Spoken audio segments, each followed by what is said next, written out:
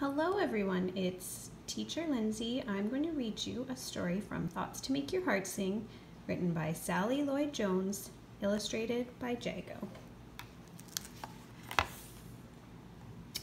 God's title.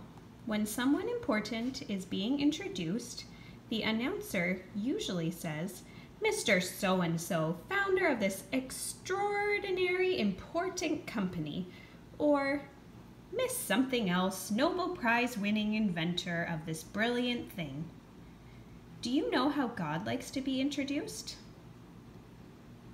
His name is the Lord, the Father to the fatherless, defender of the widows. Psalm 68, verse 4 and 5.